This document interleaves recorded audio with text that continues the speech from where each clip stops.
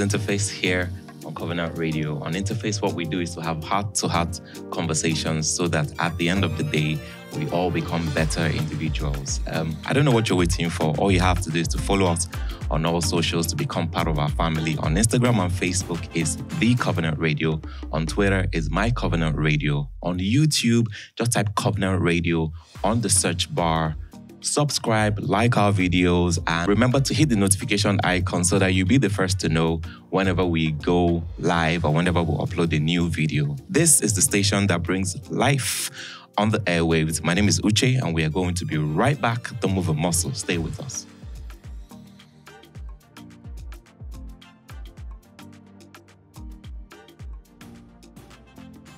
Welcome back. This is Interphase, and you are here on Covenant Radio. Join the conversation on Facebook and Instagram at The Covenant Radio, and on Twitter, My Covenant Radio.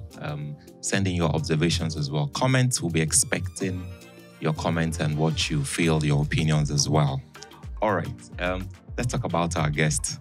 Our guest is a man of many hats. He wears a lot of hats.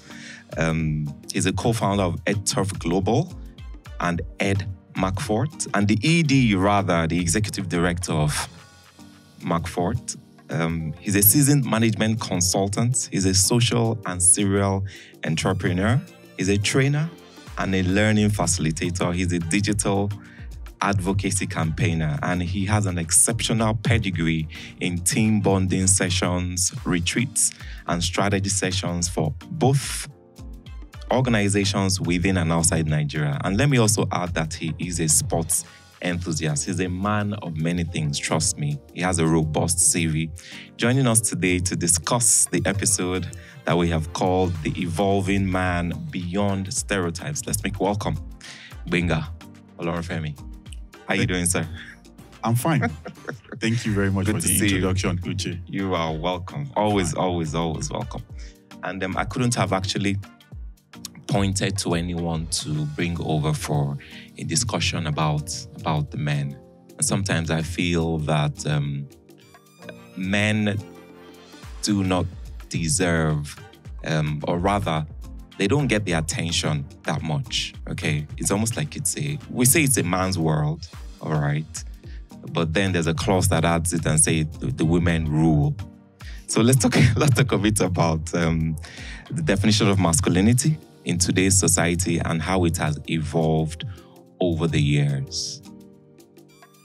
Masculinity, another word for that would be fatherhood. Mm-hmm. But in today's world, it's actually defined in terms of social roles, attributes, attitude, and expectations that are associated with men. That's how we define masculinity. But you have to look at the values that come with being a father.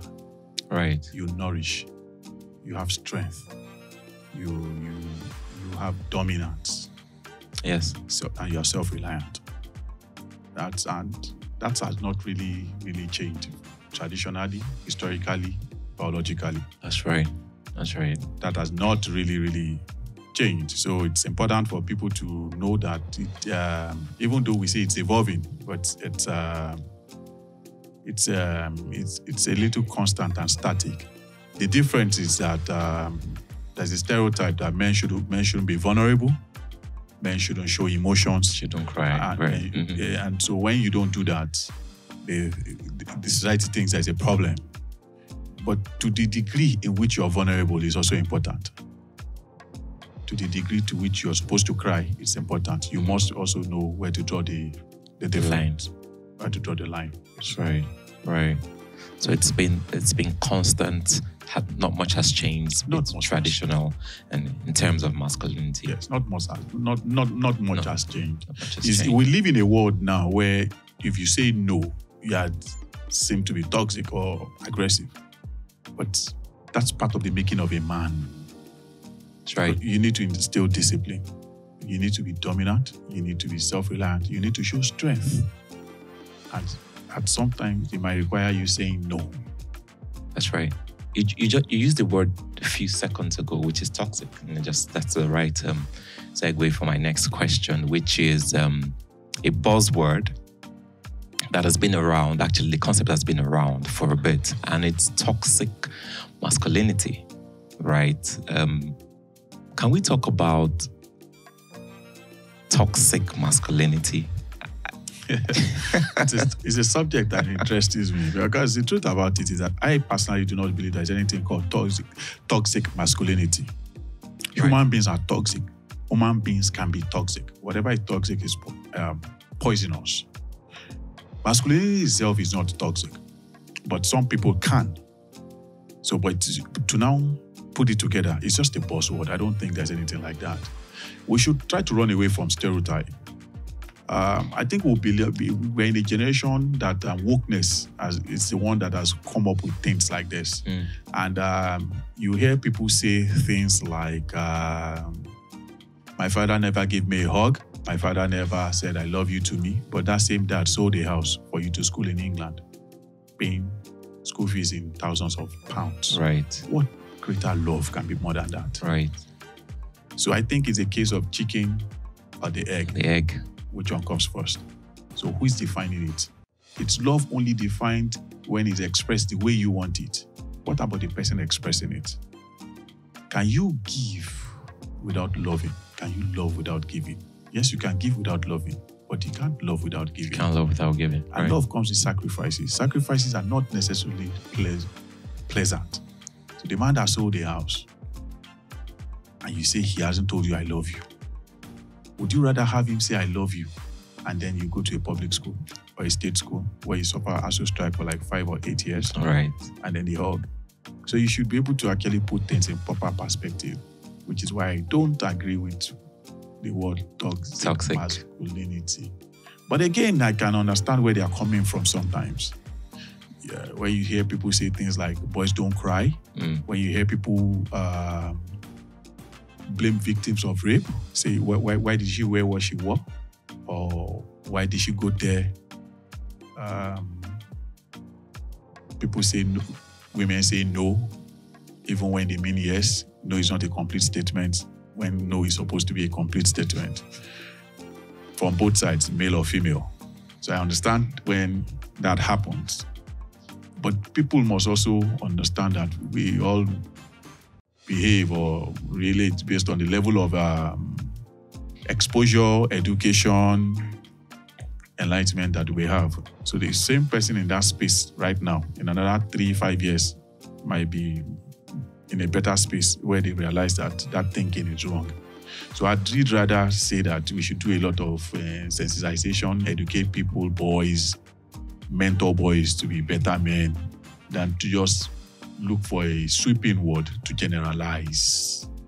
And then a lot of times, when people talk about alpha male, I think that's a problem. People are not able to differentiate between an alpha male and a toxic man. So you do not have to be toxic to be an alpha male. Alpha male. It depends on your job designate. Even if you are a CEO and you need a cleaner to do something for you in the office.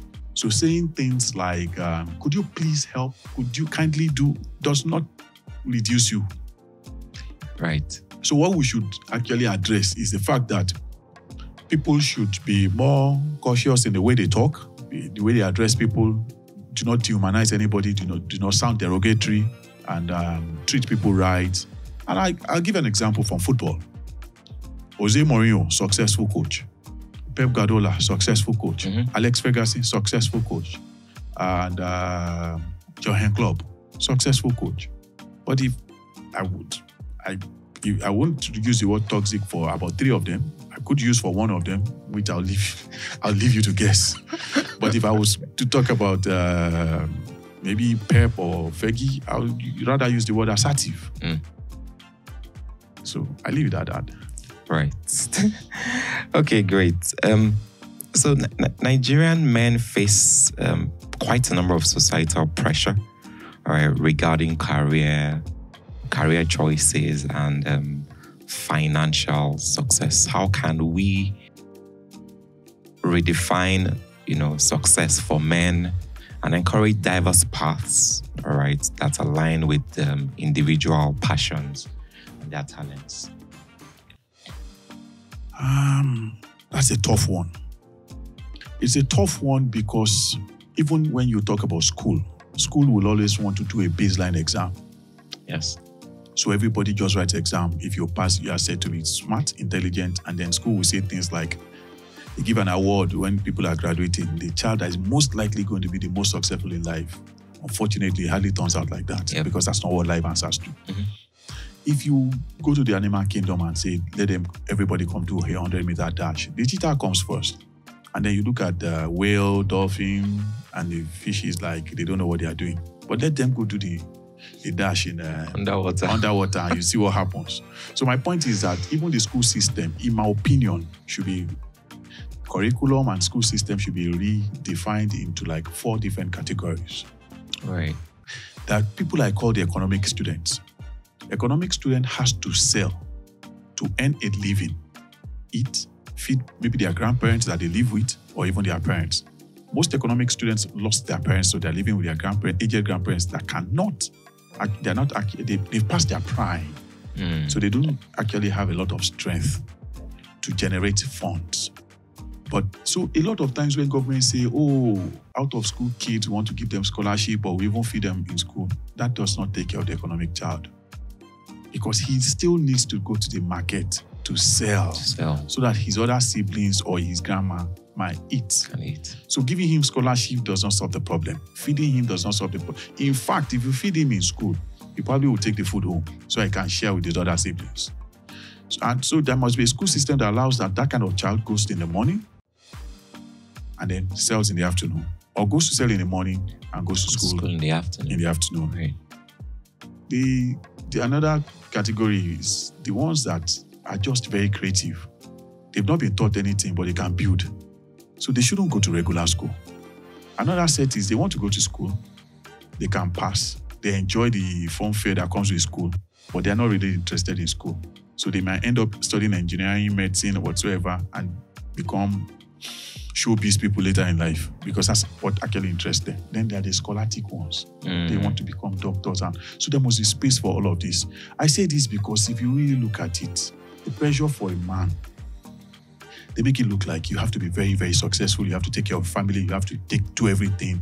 And you define it from family, career, and finance. So nobody talks about your well-being. Nobody talks about your health. Nobody talks about how you are physically.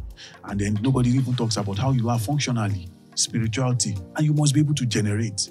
So there has to be personal pursuit. Yes. So you can be a CEO and still love to be a DJ.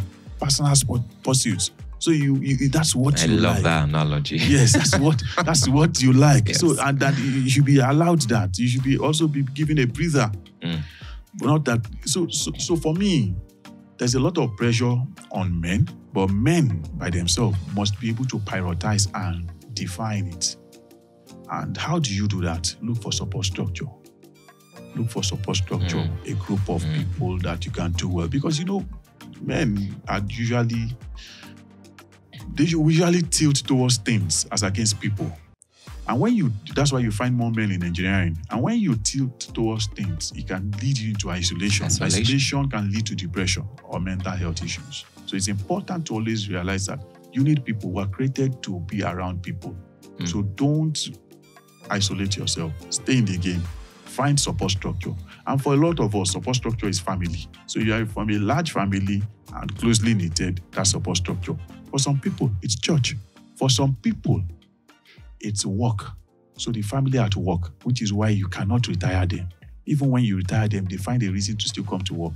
They want to be a consultant. They even beg you, let me just come, give me an office to just read newspaper. I cannot stay at home. This is my life. This is all I have known. So that you just find support structure. In fact, that's why some people join cults. Right. That's where they find love and support structure. Right. That's the simple to that. You might not be able to understand it. That's why even church for some people is not just spirituality. There's a lot of socials to it. That's why you go to, if you grew up in the Orthodox church like we did, you see that they have bosses. Those bosses are for nothing but to attend people's children's funeral, wedding ceremonies, attend the members' funeral, the members' and grandfathers' funeral, mother's funeral, etc., etc. It's just socials. Right. It's just socials. And even when you enter church, you know, there's a lot of solemnness and all of that. They pride themselves in all of that, those things. I just saw the educational part of you, in answering that question. And speaking about being able to be a CEO and a DJ, Susu's correct. I used to work in a particular company, and there was a particular director who, whenever he had a gig in his house, it was a DJ. Whenever he invited you over, it was a director. And back at work, it was the director. What are some of the challenges? I mean, there's a challenge we have when it comes to expressing our emotions. Why is it so? Why is it difficult for a man to express himself? And is it our makeup? And the funniest thing is, when push comes to shove, the woman will say, he doesn't communicate with me, he doesn't talk, I mean, why do we have such a great challenge when it comes to expressing ourselves as men? Gbenga. Okay, so I see you're coming from the relationship point of view now. That's right. But even outside of the relationship point of view, there's the burden of the safe space. So as a man, you express yourself, or as a boy, you express yourself, and it's used against you. Even a lot of times, mothers or parents will say to their kids, okay, so what don't you like about us, our style? Mm-hmm. And then talk about it. And then you talk about it. And then next morning devotion, that's the topic of discourse. That's the subject of discourse. So a lot of times, that's why, and usually when things happen to women, they verbalize, they communicate. When things happen to men, they make decisions. I would never put myself in this position again. Right. This will never happen to me again. Right. That's the difference. So a lot of times, men don't communicate as much because of cultural reasons and physiological reasons. When I say physiological reasons, the way men are wired to speak is in a linear form. For information, pass information, or to retrieve data. That's not the way it is for women. So let me give you a simple example. I don't have what to wear. If it's a lady saying that, what he's saying is I don't have something new. If it's a guy saying that, what he's saying is that nothing is clean. Can you see the difference? But it's the same thing. So a guy wants to hang out with his friend and he goes, oh boy, how far? You do around? You do watch the game? Can we meet at 38? Cool. Later. That's all. We're done. But they're done. But the lady starts with, oh, so my hair is not done. I don't even know what to do with the hair. Okay, maybe I should do this. What do I even wear? Nothing is even, I don't have anything. Should I come with this? Who else is coming? Why this place? Why not that place? Why? They can be on the phone for the next 1 hour just to make up, and then at the end of the day, still cancel. So you almost, but they are good. Sometimes they're just talking, venting, because they don't need solutions. They just want to talk. Yes. And then listening here. Listening here. That's not the way it's not like that for men. But more importantly, safe space. So men must deliberately look for a safe space where you can talk and then you can actually get vulnerable when necessary. The underlying word for me is when necessary. You can't always be vulnerable. You have to be in charge of your emotions. That's right. Safe emotions space. Are like flu. And it's important that people understand that. Maximum flu, 3 days. They will come, emotions will come and go. You can't live on that. You can't dwell on that. So that's it. So that's the making of a man. That's right. Guys, this is Interphase. My name is Uche, and I have Gbenga Olorunfemi here with me, and we've been talking about the evolving man beyond stereotypes. We're going to take a short break. Don't go anywhere. Stay with us.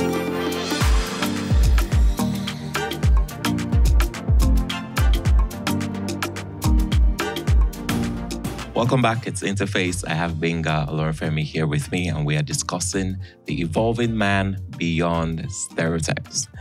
So, Gbenga, there are quite a number of men that feel pressure to conform to traditional gender roles. All right, there's got to be a way.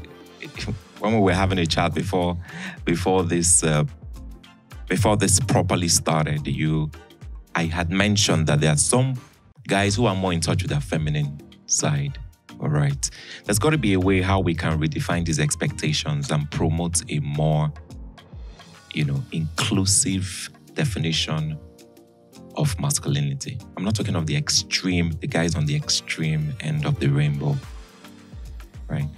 So how can we do this redefinition of men, masculinity, to be more inclusive, so that some men who really do not want to pursue the roles, the traditional gender roles of men, can also be accepted for who they are? So I don't think this is very difficult, because Right. we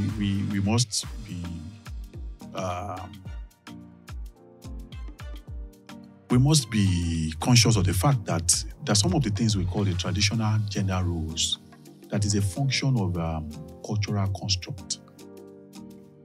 There was a time that women didn't go to school. There was a time that women didn't go to work. So it was just okay and fine to say that to cook or to do house chores is just a lady's or the woman's role. Yeah, role. But really, it's not a gender role. So now, we're in a generation where it depends on who is working when you are working. If you live in the Western world where they work 24 hours and you're doing night, by the time you get back in the morning and the woman is not around, you're on your own. If you really know you have to eat for sustenance of a survivor, Sort yourself out. sense means that you sort yourself out. So when it comes to issues like cooking, swimming, and driving, they are survival skills. Everybody should learn it. They are not gender roles. Again, everything in life comes in. It's like a staircase. There will always be people around you. Yes. Life is like tennis. You only score points on your own. You only score points on your own service. And then it's like a run of a ladder. There will always be people ahead of you, and there will always be people below you. So our strength, our values, our dominance, our quest for pursuits and goals, the degree would vary from individual to individual. Mm-hmm. So some people would just be okay with the basic. Some people would not. But it's fine to own your thought and your personality. Society must now allow people to flourish in whatever they say they want to do. Right. The issues arise when a guy says, I want to be a nurse. And they say, no, you're a guy, you can do better. Study medicine, become a doctor, and then he's struggling. I want to be a primary school teacher. And they say, no, you're a guy, you can do better. Why don't you turn to a lecturer? So you have to do PhD, etc. I love to cook. I like to be a chef. I'm like, no, you're a guy now. How can you be a chef? So we need to move away from those kind of stereotypes. Right. If we're able to accept that and move away from those kind of stereotypes, and that there will be some people that will just be effeminate. They will resonate more with their feminine side. Right. So men like that will probably like to work as chefs. And they might even like to work in a creche. They might not mind to work in hospitals. They might not mind to work with people. There's nothing wrong. It's just who they are. But the people, you have to look at the flip side. The people saying that you can do better are not saying you can do better because they hate you. They're saying you can do better because they know you're going to marry, have kids. So you have a high level of bill ahead of you. Why? That's why they are saying that. So it's just out of love too, so that they can give you a better earning power. So you must understand where they are coming from. You must understand where they are coming from. Right. But we must be able to generally accept ourselves and also understand that the same thing that makes you a man in terms of assertiveness, in terms of dominance, must be tempered down, so that at every point in time you don't get into a brawl because you want to you assert yourself. Absolutely. Or you want to lead. Everything must not lead to, because the same drive could always make you start a fight. Sure. It's not necessary to always start a fight. Sure. But you must accept who you are and be able to say no. And when you say no, it's a complete sentence. Meaning that after this, you probably will not like what will come. In fact, you most likely will not like what will come. That's right. Thank you for that. A number of men neglect their mental health, their mental well-being, and the suicide rates are higher with men right? Whether in Nigeria or outside Nigeria, much higher in men. What can we do to begin to address this and to be able to take care and sustain our mental health as guys? To the degree in which men show aggression is actually higher than that of women. That's one of the reasons why it looks like suicide rate is higher with men, because men play with firearms and stuff like that. They do more dangerous work. Masons or bricklayers, whatever you call it, 99% of them are men. If you ever see anybody on an electric pole, it has to be a guy. So electrocution will actually work. And then when you are not self-aware, and the only way you can define yourself or define success is how much money you are able to make. When you lose money, or you lose a deal, or you lose your job, you lose your identity. And it can actually propel suicide. When people define you only from that. So it's important to also educate men and make men realize that, okay, your name, your job designate, your body shape, or your degree is not what actually defines you. What defines you is what you can do outside of all of those four things.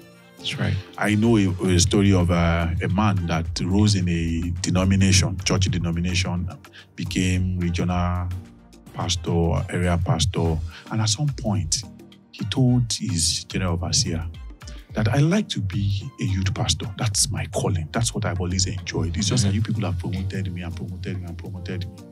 But I did like to go back to that. And the GO said, that's what we're even looking at now, because we need to get the young people back in church. Right. And they moved him to become a youth pastor. Okay. But you know, when you go for their monthly or annual conference, the area pastor, the regional pastor, where they sit, their car park, different from youth pastor. So, of course, the wife didn't find it funny. So we can't sit in front again. We can't sit here. We don't have car park. We don't have this. We don't have that. But it affected their marriage a big deal. But a lot of times you must be able to define yourself outside of this. And for some people, church is the only support structure they have. Yes. So for people, work is the only support structure they have. So then when they change them, that job designate, it used to be empty. That's why you cannot, even in the office, they promote some people from assistant director to director. 2 weeks after, if you write a letter and you put assistant director, you are going to receive a query. But that's not what defines you. That's not who you are. When you came, you were not assistant director. And you leave, you won't be assistant director. That's right. So there should be more to you than that job designate. So the real issue is we must be able to find ourselves some identity outside. And if you listen to politicians, you understand it can actually be very depressing. So I had a classmate whose father at some point was a minister in this country, and then late now, and then at some point he was also a governor. So the man was saying it at some point that when he was minister, his birthday, once he opens the paper everywhere. When he was governor, same thing. And it is exactly a year after now. Nobody's even calling him. It was landline. So that's part of the problem. But you must rise beyond that. And you must understand that that's not what defines you. So, and then the people that matter to you, maybe your wife, your kids, your cousin, your parents, your friends, once those ones call you, you should be fine. Support structure is key. Yeah. When it comes to our mental health. So support structure is key when it comes to your mental health. And then don't over bottle up. I think men bottle up a lot. So make yourself a little vulnerable when needed, to the degree that it is necessary. But you cannot talk to everybody. You can't continue to whine. You're not a child. You can't continue to complain. You can't play victim. All of those are not positive traits. But you don't, in the bid to be resilient, men bottle up. But there must be people you can actually talk to. Speak with. Yes, speak with. People that have gone ahead of you. Look for mentors, look for coaches. Just talk to someone. Okay, and in the same breath, let's talk about why our physical health is important to us as men. We've spoken about mental. How can we start taking care of our physical health as men, and how can we start taking it seriously? So the kind of job we do in this generation allows for you to be very sedentary. So you sit a lot, you're inside AC. So that is tendency, and then there's tendency for you to now eat a lot of junks too. So you have a lot of junks in the trunk. So, and then sometimes that's what we associate with arrival in the side of the world, that he has made money. Can you see? You now have a pot belly. But that's not a good sign physically. So it's important for people to be conscious of that. Exercise. Get involved in things that make you walk around, jump, exercise. Right. Watch your diet. Eat healthily. Stay away from substance abuse of drugs and a lot of alcohol and all of that. Stay away from it. Exercise. Then, above all, get more than enough sleep. A lot of times, men pride themselves in the fact that they sleep 2 hours, 3 hours, 4 hours daily. There's nothing wrong in sleeping properly, having a good sleep, because God has put it there. Is a way to help you reset your system. Yes. So it's important to also sleep well, eat well, get involved in exercise, and but physical health is important because health is wealth. Yeah. The job is temporal. It's not a constant. Someone was there before you. Someone will come after you. So if you really value your family, your wife and kids, you should, and even if you value yourself, that aspiration, you can achieve it if you are not well. Yeah. You can achieve it from the hospital. So you need to take care of yourself. So physical well-being is as important as mental well-being. We have to be very conscious of that. Eat well, sleep, get enough sleep, and eat well as well. Exercise. Yeah, exercise. All right. So this is a mouthful, all right, but it's just trying to point out as a man being able to navigate, pressure, all right, or rather considering online, in the kind of age that we are right now, considering the social media, the pressure from social media, and embracing our true, authentic selves as men. How can we? Because not everything on social media is real, right? So how can we be true to ourselves as men, all right, as opposed to what we are seeing of other men on social media? It's not necessarily that what they are projecting on social media is not them too, as also, if you understand what I mean. So how can we do that? How can we start doing that in order to... Again, I'll start with self-awareness. Your manliness or masculinity cannot be defined by social media optics. Right. So that cannot be defined by likes, followers, or comments. If that is defined by that, then there's a problem already. So, and then you have to, as a man, you have to learn to take social media breaks, because a lot of things on social media are not real. So you cannot build your base on that. Your worth and esteem cannot be built on that. You have to own your body. However you look, you're short or fat, like they say, you don't have 6 packs. That's your body. But that doesn't define you. You are more than that. But you have to own it. You have to own your thoughts. You have to respect other people's opinion, but own your thoughts. That you respect other people's opinion is just a sign of civility. Opinions are either right or wrong. I know we have a generation now when people say opinions are not wrong. It's your opinion, so it's valid. It's not valid. Opinions can be wrong, but just respect people's opinion. That's it. That's right. And then also know that not everything on social media is real. So if you know that, you know peace. If you know that not everything on social media is real, if you know that, you know peace, and then you don't put yourself under unnecessary pressure. Yes. Right. But take social media breaks. Don't be too dependent on it. I like to give a simple example. Okay. When we were much younger, Sundays, people will come over to the house to greet. Your parents will cook, you buy minerals, soda, But you don't see them in this generation again. That's the effect of social media technology. So people can call, and once you call, at best, FaceTime or video call, you are good. You don't need to visit anybody again. Right. But that reduces bonding. When we're growing up, when you are dating someone, when you leave that person, or even if you are married, if you leave your wife in the morning to go to work and your wife leaves you to go to work, you don't see yourself until you come back home in the evening. If you leave, if either party travels, you probably don't hear from each other until you are back the following day or 2 days after. So you genuinely miss yourselves. That's the truth. But today, it doesn't happen like that. You do not genuinely miss yourself. We just say all of those things. That's why someone is chatting with you and says something. It's not even funny, but you just put LOL.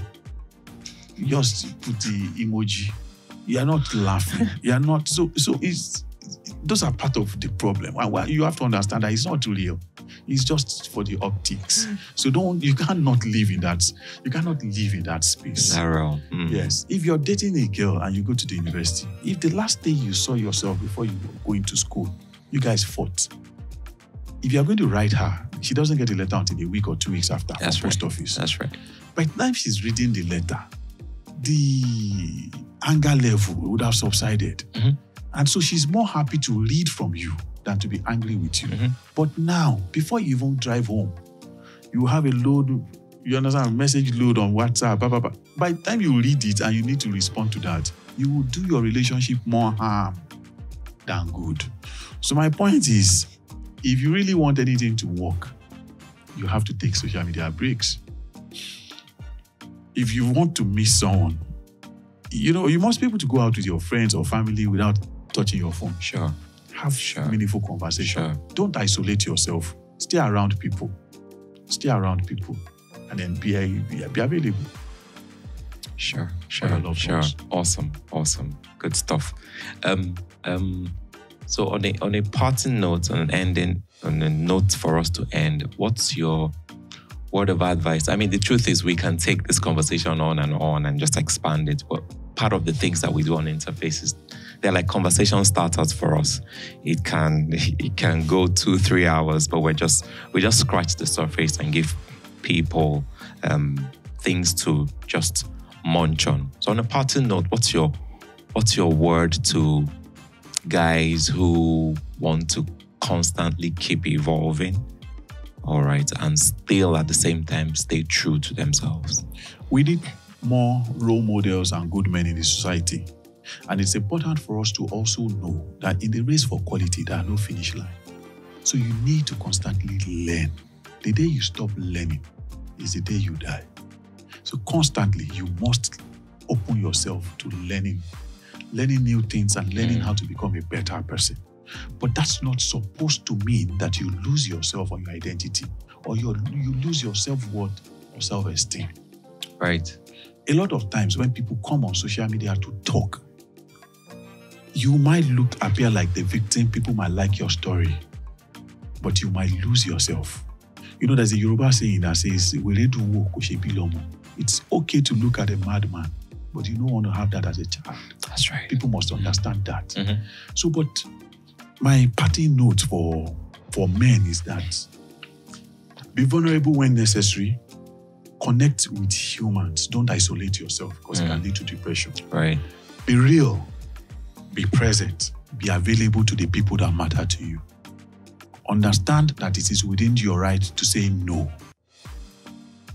There's freedom of speech, which people are okay with. So everybody feels they should be able to say anything to anyone, especially on social media. But when you block them, it's a problem. So, but people don't accept that there should be freedom to block. But what I say to people is that there's freedom of speech, but there is restriction of speech. What do I mean by that?